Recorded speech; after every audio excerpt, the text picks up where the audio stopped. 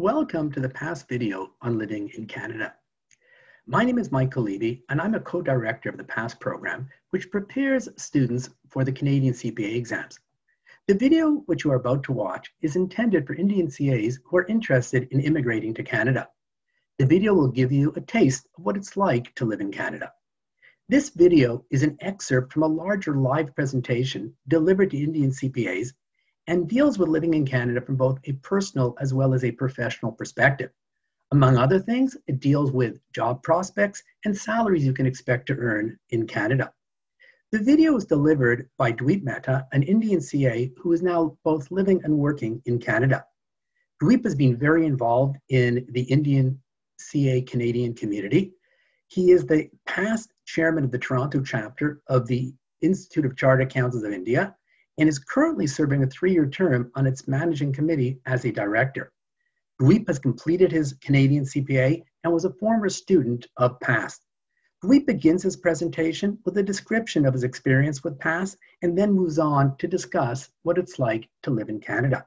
I hope you will enjoy this video. Just before starting, I'd like to thank, of course, Ira, yourself, Michael, Krishanji, and Sharmili for giving me this opportunity. So good morning to you guys in Canada and good evening to everyone in India. It's a pleasure to be here, seeing so many questions. It's kind of overwhelming. So basically, I came to Canada 5 years back. I currently live in a city called Mississauga. It's in the province of Ontario. The ship earlier this year. So it's a good feeling, I think everybody is looking for that, and probably Aman is waiting for his citizenship as well. So, well, I started my immigration process in 2013. So that was before even the express entry came into existence. So it took me about a year or so. Back then, it was a time-consuming process, but luckily I got my PR in 10 months. But I'm glad they sped up the process with the express entry, and like Aman said, everybody gets their PR within 6 to 8 months. So that's a good thing. We can plan our lives accordingly and for the better, right? So like Ira mentioned, I passed my CPA in September 2016, and well, I had joined PASS. So Michael and Ira have been like really great teachers. Ira had shared some slides about the testimonials, and one of them was mine. So like if you can, like whenever you visit the website, you'll probably read my testimonial there. I enrolled with them for their coaching and guidance, which actually helped me a lot to clear the CPA. Like I had no idea what the CPA was, case writing was. So their mentorship, their guidance, it helped me a lot for sure. And I had to go through the capstone 1 and 2. I did not have the exemption back then in 2016. Luckily, we got the MOU renewed in 2018. So that's a good thing, and I'm glad you guys could enjoy the benefits now. So let me jump on to the discussion. It's like I did read all the questions, and hopefully I can answer them through my slides. If not, obviously we'll answer them later on. So what is it like to live in Canada? This is like kind of a first question which comes to anybody's mind. Before I answer, I would just like to give a brief history about myself. I basically come from Mumbai, and my answers would be like comparing my life in Mumbai to right now in Mississauga. So now Canada is like considered a developed country. The standard of living is pretty high, with a better quality of life, good infrastructure, including the roads, the transit systems, less traffic, less population, less pollution, good schools, excellent government services, the healthcare, strict laws over the cleanliness. I would say, there are a lot of fines if you litter. Relatively low crime rate. I wouldn't say no crime, it's low. And of course, excellent work-life balance. A very fearful aspect for all immigrants is the weather, particularly the harsh winters. Now, it's true that the winters are harsh, with heavy snowfall. And of course, it is challenging for someone coming from Mumbai. It's a hot place to acclimatize themselves. But people living in the northern parts of India would relatively find it easy to adjust the Canadian winters. But it's quite easy to get used to the winter. Like the first winter I had was actually had a snowstorm, and luckily I had bought my snow jackets just a day before. So it has all the things you need: your jackets, your boots, your gloves, the masks, earmuffs, whatever you call it. It has everything. So it's kind of easy to get used to the winter here. But of course, like when you go to the western part of Canada, like BC, it's a lot less harsh. I would say like very less snowfall, much better place. If you like the beaches and if you like the summers, it's amazing.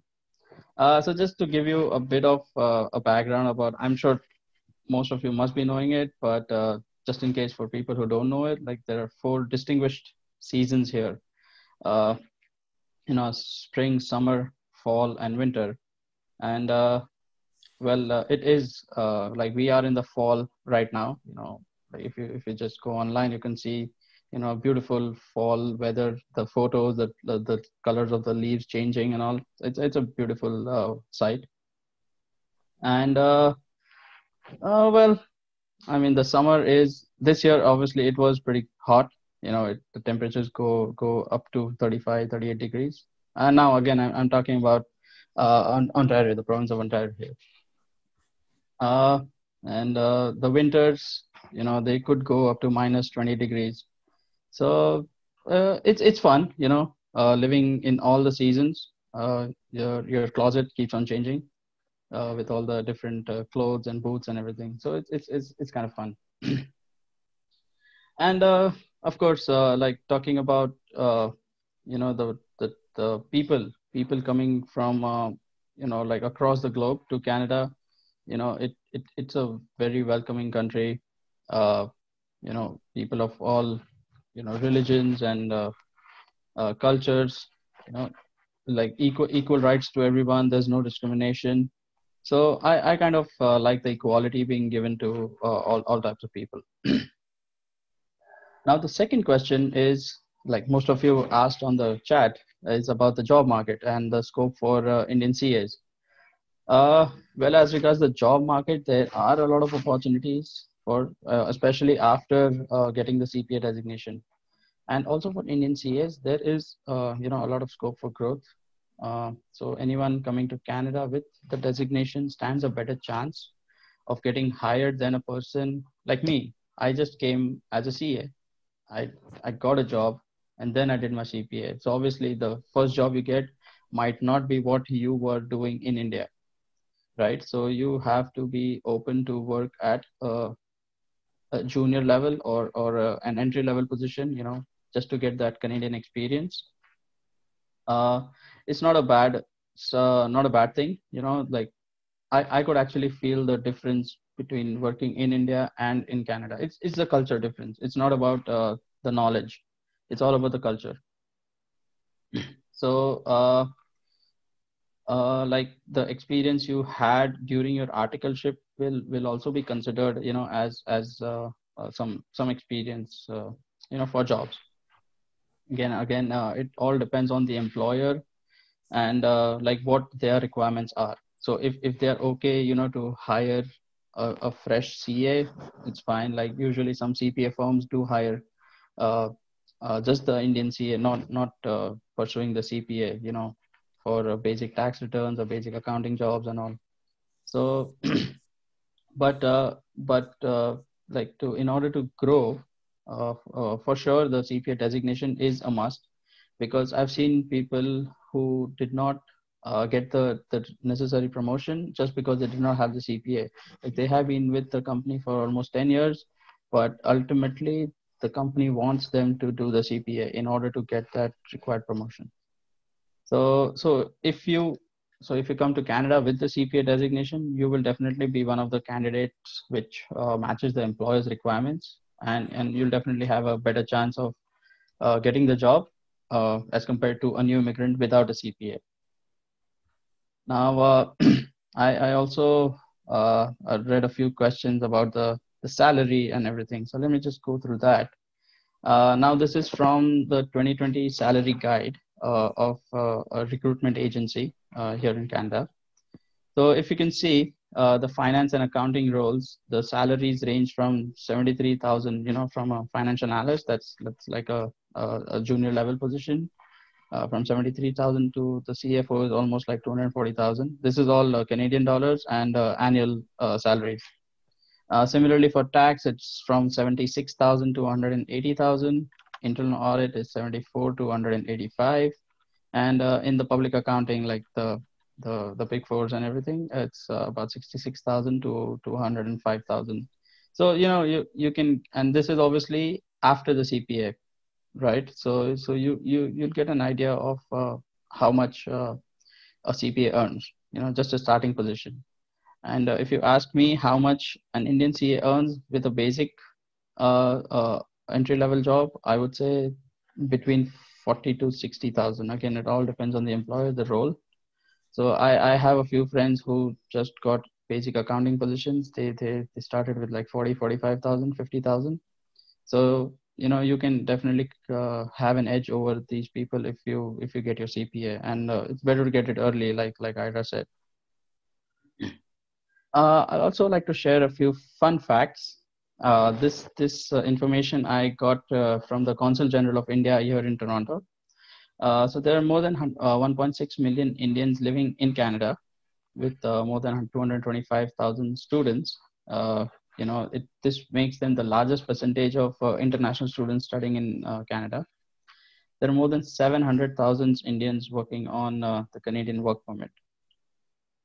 Now, popular cities targeted by Indians for settlement are I'm talking about the province of Ontario here is Toronto, Brampton, Mississauga, the Scarborough and Markham in the East End. And all of this is considered in the Greater Toronto area. Now, other places like I think Ira mentioned include Calgary and Edmonton in the province of Alberta, and Vancouver in the province of British Columbia. There's one more place, not so much popular, but I still see many people going there, is Halifax, which is in the province of Nova Scotia. So, there are so many places which you can explore. Like these are the most popular places which actually have, good job opportunities and opportunities for growth. I also know, not personally, but I know that there are several ministers in the federal and provincial governments who are of Indian origin and who are also CPAs. So like what I'm talking about is it's not only about getting your job in your field, say accounting, audit, or tax, or whatever. You can also go in politics. So CPA definitely helps you in changing your field if you want. And Canada gives you all the opportunities to try something new. So I would say don't be afraid to venture into a new try something new. It's perfectly all right. The next one is, how do I connect with fellow Indian CAs in Canada? Now, I would like to start with the Toronto chapter of the Institute of Chartered Accountants of India. Now, just to give you a background about the global chapters, I think there are more than 30 chapters across the globe. So ICAI has footprint in almost all the major countries. So, and like Ira said, I am on the managing committee right now, and just completed my chairmanship earlier this year. And of course, if I talk about PAS, PAS has always been a great supporter of the chapter, and they have been one of our sponsors. So it's great working together with Michael and Ira. Like from me being a student, now we are like partners. So it's good to connect with them. And to give you an idea about the chapter's activities, we organize professional development events for members which qualify for ICI CPAs. and of course, because of the COVID, we mostly have webinars. But ICI has been a great support, and they have provided the CPR even for webinars. We also encourage our members to deliver some sessions on topics of their choice. So basically, what we're trying here is to help our members, build the confidence in public speaking, and develop the presentation skills, which is obviously very important for employers. Like, you want to show the employers what you're capable of outside of your normal jobs. We also have a mentorship program for our members, especially for newly immigrated Indian CAs. We help them settle down, help them in the job search, networking skills, interview tips, review their resumes. So, it's like an overall package. So if you come to Canada, and if you think you're pretty lost, we are here for you. We also developed a job portal where members who are employers. So we have both types of members, right? People who are hiring and people who are looking for jobs. So this portal actually helps both types of members. So, like, say if I'm an employer, I would just post a, a job on the portal, and people who are looking for a job can just apply online directly, and I'll get their resumes. So, and we also have a resume portal where members can post their resumes, and potential employers outside of the chapter. So we do have employers looking at resumes of our own members. So that's another good thing, where we try to do away with the HR process, and like the employer can directly meet with the potential candidate. And of course, I also see a few questions regarding the CPA, the visa requirements and all. So we have put together a CPA FAQs on the Toronto chapter's website, and there's a section on useful links, which provides all about the government benefits and recruitment agencies and everything. So, like, if you get a chance, do visit the website, and you can go through all the details. We have also partnered up with some organizations so that our members can enjoy some special discounts. We publish an annual magazine with the members directory, so you can connect with the members directly. You have their names and the other details. And of course, we encourage our members to publish their articles in the magazine. Like 2 years, I published my own article about my journey from India to Canada. So the chapter gives you opportunities to write about yourself, publish, and get recognized. So that's what we want, right? Like, we as Indians, especially Indian CAs, we want to get recognized more in the Canadian market. So that's where the chapter helps our members to do the same. And we also publish the names and photos of our members who passed the CFE. So every year in the magazine, you'll see the names, the photos of people, of our members who passed the CFE. Again, another thing to, for recognition, which you can definitely proudly show to the employers, and you can, post on LinkedIn. And of course, I think I didn't mention about LinkedIn, but that's a very, very powerful tool for professional networking. And, obviously you'll find people who may not be open to network over LinkedIn, but majority of the people are very helpful. And, you should just be active on LinkedIn. If you have some good articles, just post it. People are there to, read about stuff about you or your work. So, just don't wait for anything. Just use the platform to the fullest. So I think that's about it from me. I would like to thank again Ira and Michael for giving me this opportunity, and thank you everyone for patiently listening to me. Welcome to the past video on living in Canada. My name is Michael Levy, and I'm a co-director of the PASS program, which prepares students for the Canadian CPA exams. The video which you are about to watch is intended for Indian CAs who are interested in immigrating to Canada. The video will give you a taste of what it's like to live in Canada. This video is an excerpt from a larger live presentation delivered to Indian CPAs and deals with living in Canada from both a personal as well as a professional perspective. Among other things, it deals with job prospects and salaries you can expect to earn in Canada. The video was delivered by Dweep Mehta, an Indian CA who is now both living and working in Canada. Dweep has been very involved in the Indian CA Canadian community. He is the past chairman of the Toronto chapter of the Institute of Chartered Accountants of India and is currently serving a 3-year term on its managing committee as a director. Dweep has completed his Canadian CPA and was a former student of PASS.